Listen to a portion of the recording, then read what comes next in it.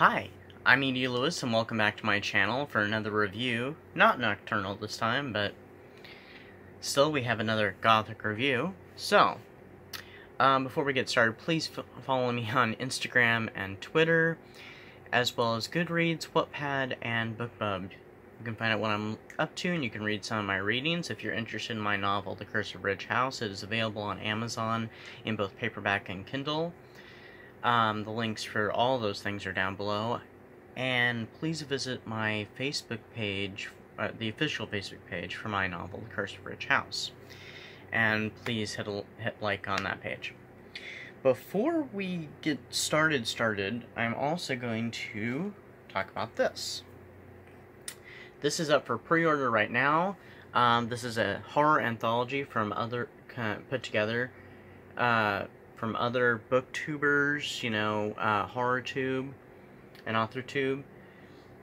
It was put together by Regina's Haunted Library, and it has several contributions, one from me, and it is a fantastic horror anthology, and it comes out October 1st. The Kindle edition is up for pre-order right now, and it costs $3.99, so please check that out. Please pre-order that. Please get your copy. And all the proceeds go to charity. I do believe the charity is called First Read. I'll have the link to the launch video, which is on Regina's Haunted Library.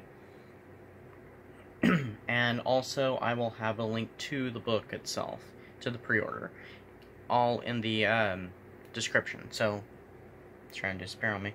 So please check it out. It's called Local Haunts, and it is a fantastic collection from some really great AuthorTube and BookTube writers. So check it out and pre-order today. So today's review, I'm going to be talking about the book Shirley Jackson's The Haunting of Hill House, as well as the film adaptations, mostly the 1963 version. I read this during my summer reading, which I know it's still summer, but still. I'm already working on my Halloween reading, because I don't know how much time I'd have for reading in October, so I started it last month. And I'm on book 3 of my TBR, which you can check out on Instagram, by the way. And I have updated it. I added a book to it, which I'm very eager to read, and I may start reading it while I'm reading the current book I'm reading right now. So, anyway, getting on with the review. The Haunting of Hill House is a Gothic horror, psychological horror story. It was published in 1959, and this is the book that really made Shirley Jackson famous. I mean, she was known for other writings, but this is really what put her name on the map. And this is her most popular novel, and probably her second most popular novel would be We've Always Lived in the Castle, which I have, but I have not read yet, but I do plan on reading at some point. I'm kind of eager to pry that one open, but I've got other readings for now. So Jackson was inspired to write this novel after reading about a real-life paranormal investigation from the 1800s, I think. She was really dissatisfied with it because it was rather dry and stuff, and so she wanted to write her own ghost story that was more interesting than, you know, their findings and stuff. So, but Shirley Jackson, you know, found that she definitely need to believe, you know, you need to write what you believe in. If you are writing a ghost story, it's best that you believe in ghosts, and she does, or did, believe in ghosts, as do I. Now, if you don't, that's perfectly fine, and that I do, it's perfectly fine too. Everybody has their own beliefs. So, anyway. The story is about a group of people who are selected by Dr. John Montague, who is interested in the paranormal, and invites this group of people to a haunted house he has rented for the summer. The guests are Eleanor Nell Vance, who is an introverted woman, and she used to care for her disabled mother until her death, but now lives with her mother and sorry, not living with her mother, she lives with her controlling sister and brother-in-law. The second guest is Theodora, or Theo, who is an artist, and it seems that she may be a lesbian. It's kind of hinted at that, but it's never outrightly said. So, I mean, I read her as that, and if you don't, that's fine, but I kind of read the character as one. I don't know if Shirley Jackson was intending her to be or not, but I guess it's up for interpretation. And Luke Sanderson, who is the nephew of the house's owner. Now, two of these characters have had psychic or paranormal experiences in their life. Theo has been tested by psychic researchers, and she was able to identify, I don't know what it's called when you identify, you know, what's behind the card, and you can't see, you just see the back of the card, and you have to, like, name the shapes. And Eleanor experienced something with her sister when they were children, with stones falling down from the sky, which kind of reminds me of the book Carrie by Stephen King. So, the house, Hill House, has a bizarre and unfortunate history, which pretty much started from the day it was completed, and the Crane family, who owned it originally, moved in. I'm not going to talk about the history, but, I mean, because it's kind of a long story, which the character Dr. Montague does tell the other characters. And so it's kind of a long and sordid history that, you know, is tragic and then turns, you know, kind of vengeful, then frightening, and so. There's a housekeeper and her caretaker husband, the Dudleys, who see to the house's upkeep, but they are kind of surly and strict to their duties. Like, Mrs. Dudley, she has a tendency, you know, she comes in to clear the table at a certain time, and her and her husband won't stay till after dark. Her husband tries to keep Eleanor from coming into the house or onto the grounds at all, and he tries to talk her out of it. Very much kind of like the people in town, that they don't like strangers and stuff, and visitors and tourists. And not to mention, there's the whole thing, there's that famous speech that Mrs. Dudley has about, you know, that they leave out, she leaves after dark, she never stays that late, and nobody lives any closer than town, and nobody will come any nearer than that, and they won't be able to hear you even if you scream in the dark, and she repeats it at least kind of twice in a way, and it's in the movie too, and it's just great. I love that part. I'm trying to keep some of my synopses rather vague, because you really should just check out the book altogether.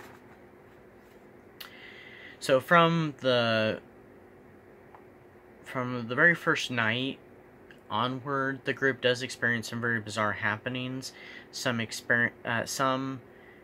other things are experienced just by one person, or a few of them, and later all of them all together. Like, there's this one really frightening scene with Nell and Theo when they're in Theo's room, and I'll talk about it a little more when I talk about the movie.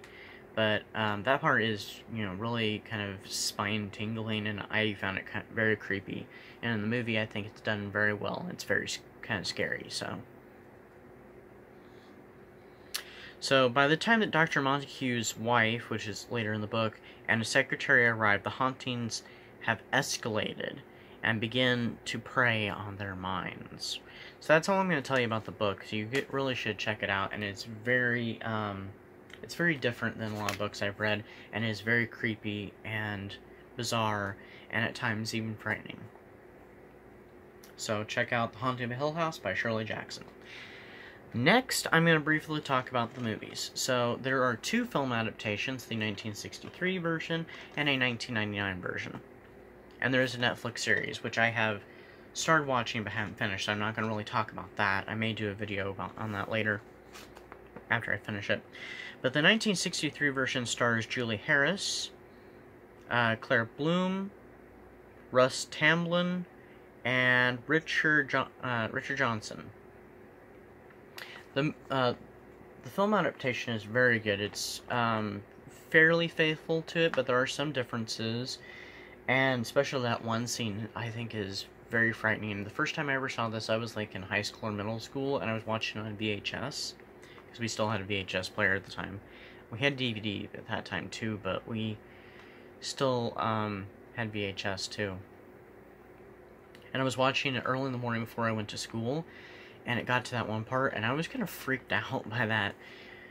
I might have been in middle school, and I found that part really frightening. If you know the scene I'm talking about, if you don't, check out the movie. It's also done in the 1999 version, but it's done far better here in the 1963 film. By the way, it is directed by Robert Weiss. So the differences in the film are that the history of the house is abbreviated. They cut out some of the stuff and some of the characters from the history. We see the house like the first thing, instead of building up that suspense of what the house looks like. We're shown the house outright, and of course we're given the history right away instead of it being delayed like it is in the book. Dr. Montague's name has been changed to Markway.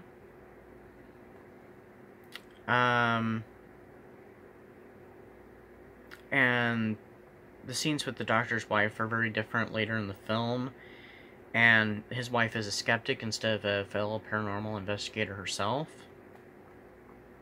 which in the book she's really annoying. In the movie I think she's less so, but anyway. There's hint of a romance between Nell and Markway, which is not in the book at all, and Theo is more outrightly portrayed as a lesbian.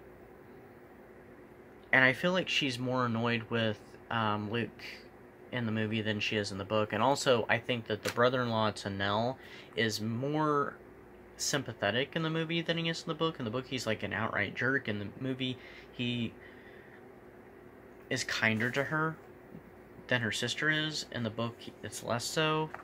But anyway, I would check out the movie. It's very good. It's only an hour and 42 minutes. No, I'm sorry, 52 minutes. It's an hour and 52 minutes, almost 2 hours, but it's very good. It's very well made, and it's classic black and white.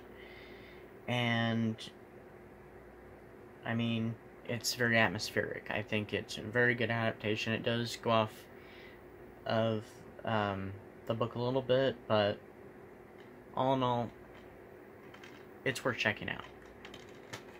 Now, I don't have the 1999 version anymore. I used to have it on VHS.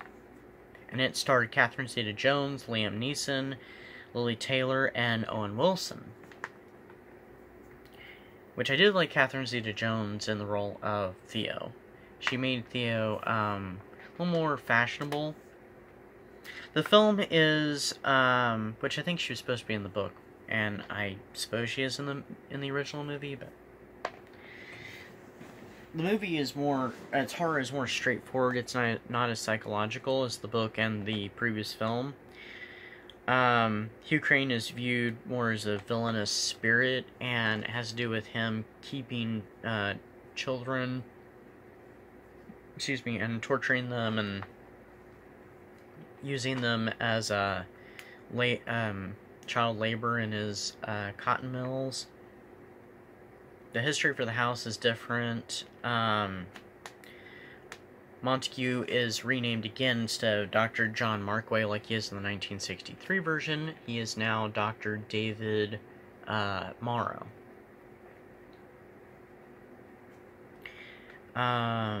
Also, the whole backstory with Nell is a little different. She is now facing homelessness, and she did care for her mother, but she's facing homelessness because she's basically being kicked out from her home by her sister and her brother-in-law because they're trying to sell it and stuff. And she's also suffering from insomnia. And Dr. Morrow kind of claims that he's doing a sleep study, when all in reality he's actually doing a study on fear, and he doesn't believe the house is haunted. But Anyway, I don't think it's a great adaptation. It's probably worth looking at for some of the special effects and stuff, and, I mean, you may like it. I didn't personally care too much for it. It's okay. But, you know, check it out. And, you know, it's not a terrible film. It's just not wonderful compared to the 1963 version, which I think is far superior, and so. But that's just my opinion, so, you know. Still check it out, and also check out the Netflix series, which is very good. I haven't finished it, like I said, but it's very good. And that's pretty much all I have for you for today, so, you know, please check out the pre-order and pre-order your copy today of Local Haunts. It was great to be a part of, and I'm so glad that I got notified about, you know, submitting some work into it, and I can't wait to delve into it and read the other fantastic stories from the other writers and other booktubers, and yeah, so, you know, check that out. And please remember to social distance and wear your mask, and remember, you know, respect each other and be kind. Black Lives Matter, and, you know, show that they matter, show your support. And that's all I have for you today. So this video was supposed to be a little shorter, but that's okay. So have a good day, and bye-bye.